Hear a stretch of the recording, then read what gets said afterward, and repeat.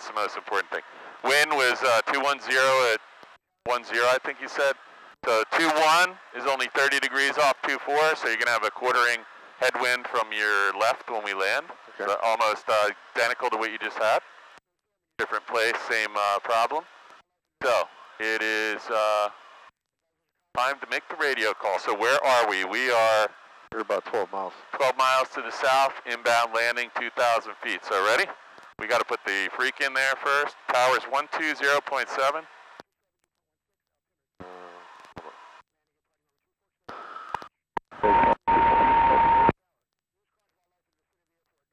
There you go, and flip-flop switch, perfect. Trenton Tower 62862. Trenton Tower. Trenton Tower 62862, 9.5 to the south, inbound landing with information, X-ray, we're a Skyhawk 2,000 feet.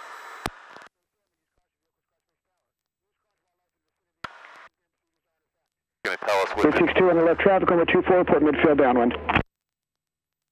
62862, runway 24, will report a left midfield downwind. Thank you. Okay, so that's it, brother. All right. As long as we don't do anything stupid now, we are in contact. We still have 8.6 miles to go. We're done everything we got to do until we get to midfield left downwind for runway 24. Here's what we don't have: a clearance to land. So I've actually been here with a flight instructor, not me, with my flight instructor many years ago, where we actually reported the left downwind or whatever, and we turned base and turned final and landed, and the guy said, "You do not have a clearance to land," and that was true. I don't know what they were doing, but that is the one thing we do not have right now is a clearance to land. We do have a clearance to enter the class Delta, don't we? Do you request it, or do they? No. Do you have to wait? Well, I'm not landing until I hear him say 62862, cleared to land, runway 24, right? Those are the most important words. We can talk about that when we land, but it is not impossible that they could get so busy with ground and IFR arrivals and student departures and other things that they could forget or not be able to clear you to land, and you do not have clearance to land. We are cleared into the airspace though, right? Yeah. Okay. So, midfield, left downwind. So we're going to be on the left downwind no matter what. There's runway 24. You're pointed to the middle of the runway. Runway 24, we're actually on a 45 when we get to midfield. We're going to make a 45-degree turn. You'll be on the left downwind for 24. Then we're going to turn base and final. We're going to land the plane. He's going to ask me how the landing is going to terminate. I'll probably tell him I'd like to have the option for a touch and go. Otherwise, he's going to anticipate that it's a full stop taxi back. What's the field at altitude here? So our traffic pattern here, I believe, is about 1,200 feet, but we can check. Pattern altitude is 1,213 feet. All right.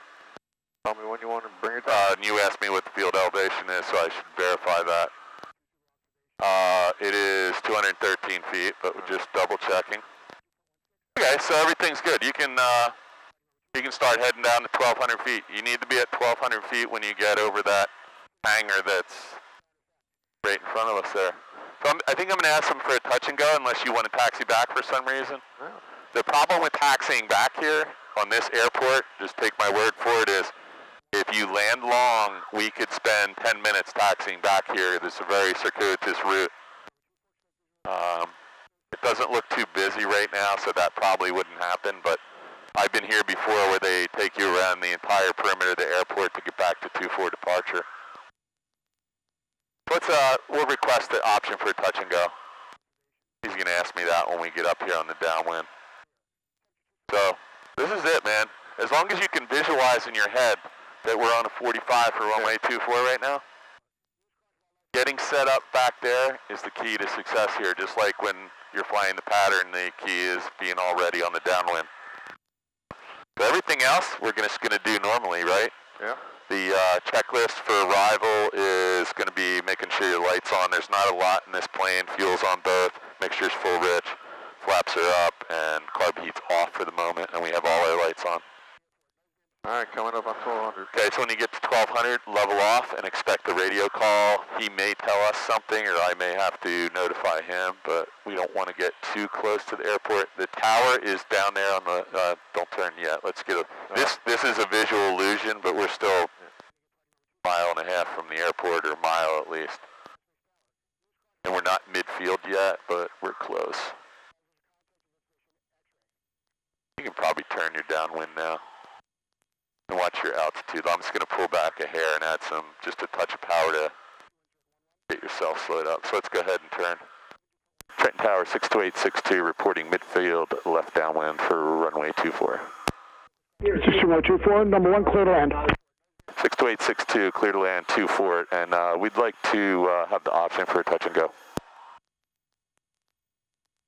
What's your direction departure on the go? Departure's going to be southbound to November 14. All right, you're clear, touch and go, reaching 1,200 feet on the go, proceed on course. Okay, touch and go, and we'll proceed on course after 1,200 feet. Thank you, sir. Okay. We have it cleared to land, right? You heard that? So we're landing on 24. Yep, and that is runway 24. You see it, right? I see it. Okay, watch your descent rate. Let's get some flaps in, brother. This guy's a fast talker, so we don't want to have to take any instructions from him. I'm going to point you out here a little bit because you're pointing yourself in a little bit too close. So just hold that right there. There's your beautiful descent rate. Grab some more flaps, and that's going to just get you a little better set up. Because so that's about 45 degrees behind you. Let's go ahead and turn base. We're at 800 feet.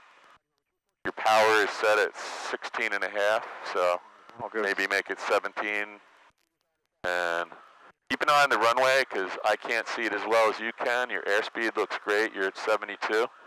We're pretty close. See that big white thing at the end of the runway before the runway? That's the EMOS. Let's get our flaps in. I'm going to grab those for you. Take a touch of power out because we're a little bit high. We're at 650 feet. That's the EMOS, and that is styrofoam with concrete on it. Oh, cool. If you land in that, we have a huge bill. Okay, so that was a little bit of wind there. So let's get lined up here. Let's not turn too much. Let's just, there we go. You got plenty of time. Okay. So there's some wind pushing you that way. Yeah. One red light? Yeah, this is no problem.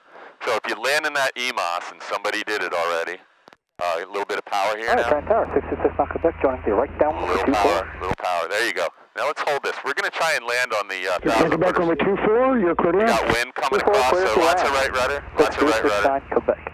Beautiful. Lots of right rudder. Keep pushing. Keep pushing. Keep pushing. Keep pushing. It's more. There you go. Now start working the power back, all the way back, because we got to land because we're doing a touch and go. Whoa. Wasn't perfect, but let's get rid of these flaps and full power.